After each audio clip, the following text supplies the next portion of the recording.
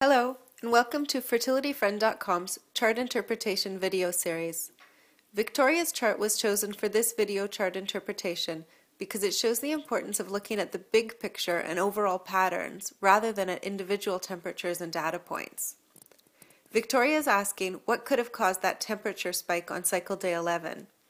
It could have been related to a number of things: night waking, illness, exercise, stress, or a change in her sleeping environment or the weather, or it could just be a fluke.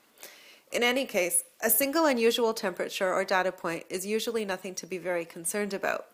What's important is to look at the overall pattern.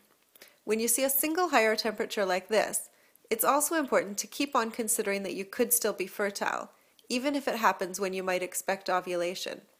We need to see a sustained thermal shift to be sure of ovulation.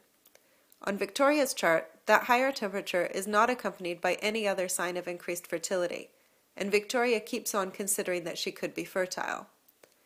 This cycle, intercourse is well timed for the day of ovulation, but there's no pregnancy.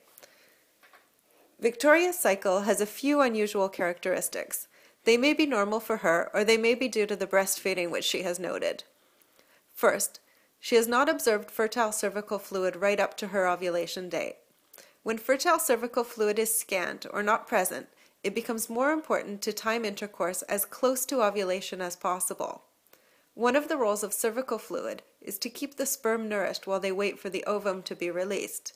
They won't be able to survive as long without the presence of fertile cervical fluid, so it's important to have intercourse closer to ovulation in this case. Second, her luteal phase, the time between ovulation and her period, is on the short side of normal. A short luteal phase can make it difficult to have enough time for a fertilized egg to implant. Many women do conceive with a 10-day luteal phase without any problem, and this is something her doctor can help her with if it's taking a long time to conceive. But if the luteal phase does not lengthen after weaning her nursing child, and if it's taking a long time to conceive in spite of well-timed intercourse, this is something Victoria should mention to her doctor. We wish Victoria the very best for her cycle ahead.